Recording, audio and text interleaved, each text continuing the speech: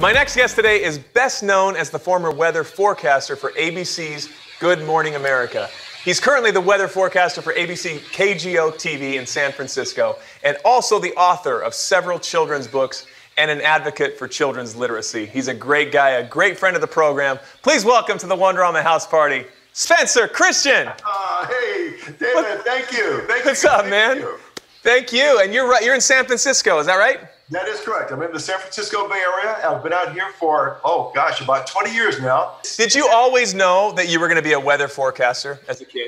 No. You know, as a kid, I was always a communicator. I was always in front of the class, running for president or making a speech or reciting a poem. So I always felt that I was going to do something that involved communication. I didn't know if I wanted to be a lawyer or a professor or even a minister. I considered that as well.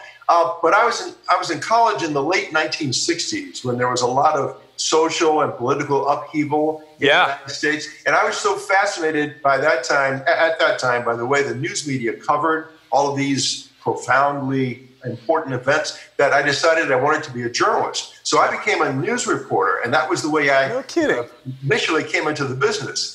But and I had no dream or even desire of doing weather in the early stages of my career. But I was offered a chance to fill in on weather once early in my career because our station had lost its weather person. I had done a lot of science reporting and I understood the dynamics of weather. So I filled in for 2 weeks and I was asked to stay on full time, and that became my ticket. Amazing. What's your most memorable weather experience you had to cover? And as a weather reporter, I had many exciting stories to tell. I have covered 14 hurricanes. Whenever there was a major hurricane approaching the Atlantic coast or the Gulf Coast, Good Morning America would send me out days in advance because, hurricanes move slowly, so you can track their path, and get me in a location where we expected the storm to make landfall or to come on shore. And I can remember broadcasting live when the wind gusting around me was at 110, 115 miles per hour. Crazy. Debris flying all around, there's flooding. Those are kind of scary but exciting times. You're such an advocate for so many great things, especially literacy. Why is literacy, in particular children's literacy, so important to you? It's so important to me, I think, because of the role that literacy played in my life. As I mentioned, my parents taught me to read when I was very young, about 4.5 years old. And reading just stimulated my curiosity about everything. And it gave me an understanding of and an appreciation for all the fascinating things in the world around me.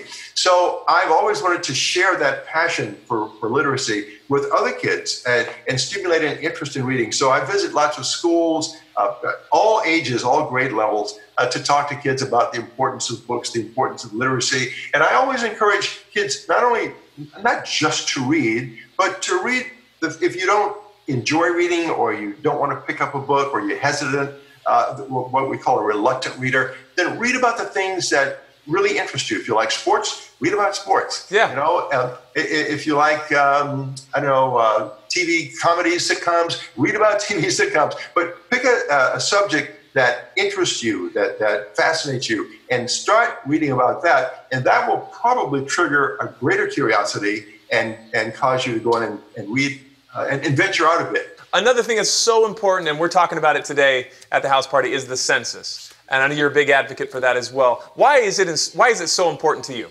Oh my gosh, David, the census is so important for so many reasons. It's important for all of us to be counted because the census determines how many people live in our local communities, how many people live in your state, and that determines the services we get from the government. It determines how funds are distributed for schools, for hospitals, for fire departments, for police departments, for roadways, for all kinds of services, for housing. So it's really important to get an accurate count of the people in your local community, the people in your state. It also determines our representation in Congress, how many representatives we'll have in the House of Representatives. And children are usually the group that's most likely to be undercounted in the census. That's right. So that's why it's important for kids to talk to their parents or their grandparents or their family members, whoever they are, and say, we need to be counted. The census is important. Well, thank you for that message, and thank you for all that you do. Spencer, you are the best. Thanks. Thank you, David.